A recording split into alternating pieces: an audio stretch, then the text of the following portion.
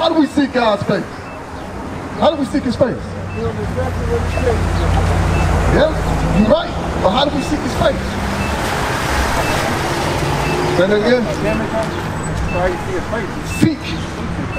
How do we seek his face? I'm going to show you how to seek God's face. The book of Isaiah, chapter 34 and verse 16. Seek ye out of the book of the Lord and read. No one of these prophecies shall fail. None shall want her mate. For my mouth it hath commanded, and his spirit it hath gathered them. You hear that? You hear that? This is how we seek his face. Read it again. Seek ye out of the book of the Lord and read. So we have to look into the Bible and we have to read. When we go to the churches, do we read out the Bible at the church? No, we don't. You listen to the preacher talk and give you a feel-good speech. I hear the claim of Satan. What have we been doing up there the whole time you've been here? What have we been doing? We've been reading out the Bible. You know why? Because I ain't nothing. I'm nobody. My words mean nothing. God's words mean everything. Read. Seek ye out of the book of the Lord and read. No one of these prophecies, no one of these shall fail. None shall want her mate. None of these prophecies shall fail. Everything that's written in the book is going to come to pass. Everything. What he says, don't shave your head, don't destroy your beard. Hey, that's a commandment of his. Read. For my mouth it hath commanded, and his spirit it hath gathered them. So the spirit of Christ is going to gather you. That's why we went to John at first. Because Christ said, my flock hear my voice. And follow me. Right. The devil ain't going to follow Christ. The wicked spirit ain't going to follow Christ. So once we start knowing who we are, we have to start changing our ways. Now you know there's no buying, selling, or cooking on the Sabbath, right? That's what you heard. So that means you can't do that today until the sun goes down. Friday night to Saturday night, that's the Sabbath. Right. That's the day of rest. That's God's day. See, Christianity, they had you come to church on Sunday, right? Worshiping the sun god. Right. A lot of our people worship what they know not. All you gotta do is look in the dictionary. Read. Acts chapter 3 verse 19. Repent ye therefore and be converted, that your sins may be blotted out, when the times of refreshing shall come from the presence of the Lord. You hear that?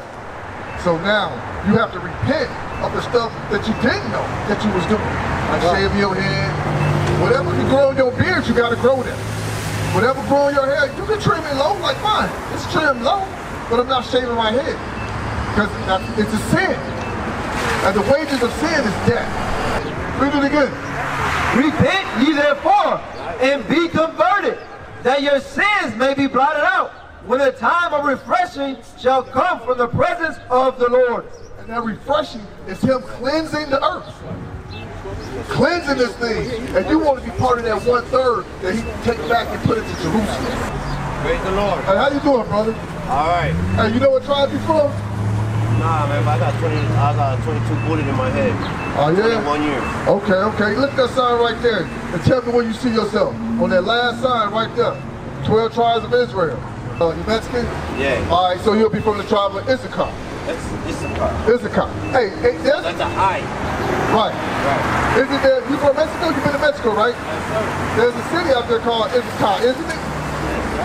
Right. Right by the capital. Right. So that's letting you know right now, your people used to know who you were. We were slaves. Exactly. Who conquered your people? Who conquered our people in 1492? The Spaniards. That's why you speak Spanish, right? Let me ask you a question.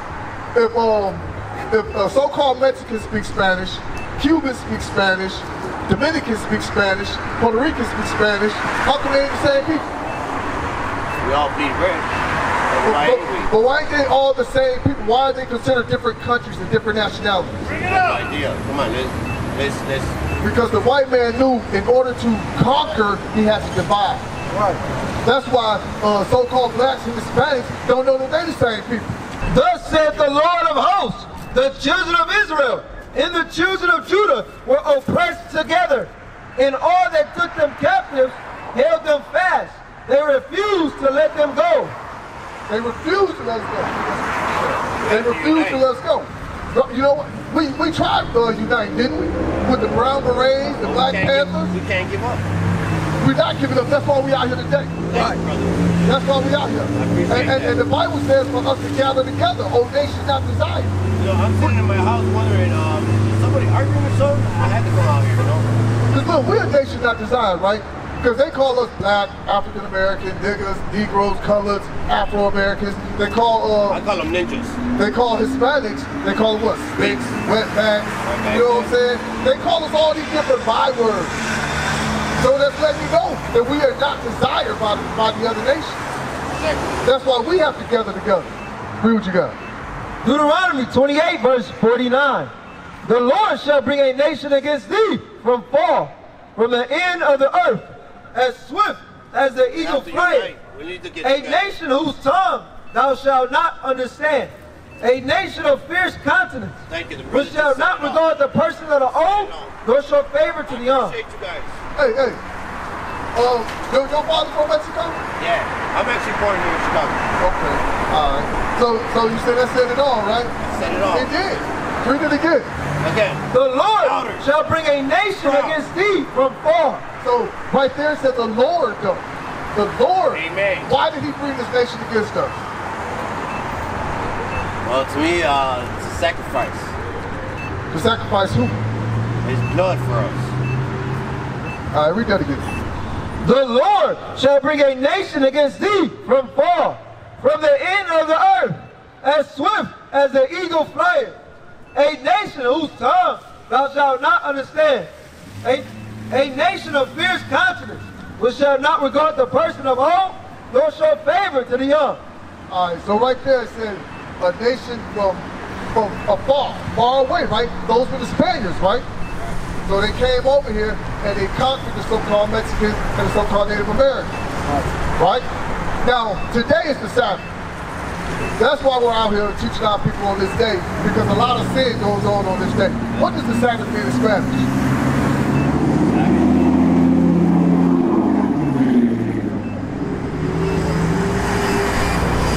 What does it mean in Spanish? A little bit. And see, yeah. Because when I was growing up, I was learning both languages at the same time. So, you know, it's kind of confusing because I got my 22 bullet in my head for 21 years. I got no memory. You got shot because of gangbanging? I never became a gangbanger. Okay. All right, because a lot of the time... Bystander. Huh? Bystander. And see, and that's a part of the curse. That's the curse. Go to Deuteronomy 28:15. Because I was trying to show you, you know what I'm saying, because you said a sacrifice. Because the Lord sent the Spaniards over here, right? Because we refuse to come back to his law, statutes, and commandments. Right. We are his chosen people, so-called blacks, Hispanics, and Native Americans. Everybody that's on that chart right there, the 12 tribes of Israel, those are God's chosen people. That's right. Read what you got. Deuteronomy chapter 28 and verse 15. But it shall come to pass, if thou wilt not hearken unto the voice of the Lord thy God, to observe to do all his commandments and his statutes, which I command thee this day, that all these curses shall come upon thee and overtake thee. So all these curses are going to come upon us and overtake us if we don't keep his law, statutes, and commandments. All right, get that in First Chronicles. Thank you, brothers. All right, read what you got.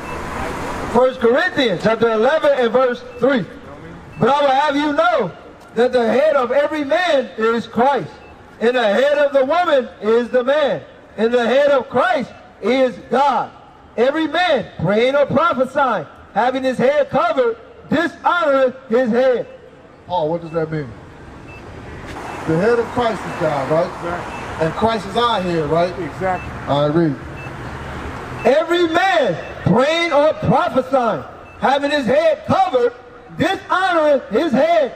What does that mean? That man come praying with my head come out, give something Christ. All praises. All praises. All I was trying to get you to do. Oh yeah. All praises. Now see, that's a form of repentance right there. That's what the Most High God is looking for. He's looking for his children to repent and come back to him. We stuck in the ways of this world. A lot of our people love this society, love the way they live, because you know, because we don't have the chains on us, and we ain't got the shackles, that we free and we good, right? Read. 2 Corinthians chapter 6 and verse 17. Wherefore, come out from among them, and be ye separate, saith the Lord, and touch not the unclean thing, and I will receive you. So read this again. Wherefore, come out from among them, and be ye separate, saith the Lord, and touch not the unclean thing, and I will receive you. So we have to come from among the other nations, right? And stop doing the unclean things that they do, like having their stuff open on the Sabbath. Oh, yeah. You know what I'm saying? That's unclean. Selling stereos, eating stereos. Eating unclean food. We have to come from among them. That's why you're a peculiar person to God. You know what I'm saying? We're a peculiar people, right? So we have to come back to these laws, statutes, and commandments. You got the flyer. You got the understanding of who you are. And guess what? You do it. You have to come congregate and be around like-minded men that's going to help you stay on the right path. Because remember, the path is straight and narrow. It's a narrow path, bro. We used to scream black power while Heron was pushed. But at the end of the day, nothing's in vain. IUIC has been given a vision. The tents of Judah has risen. Many has attempted the mission, minor murmuring, omitting, and missing the mark. Just reading that he had the flame of fire in his eyes gave us the spark. We on Paul's mission. We out on the road, purple and gold, from Mexico, Cuba, Haiti, Ghana, Sierra Leone. 144,000 boots banging, concrete crackling. These are our men repented at heart. The scriptures is proof. IUIC, we deliver the truth.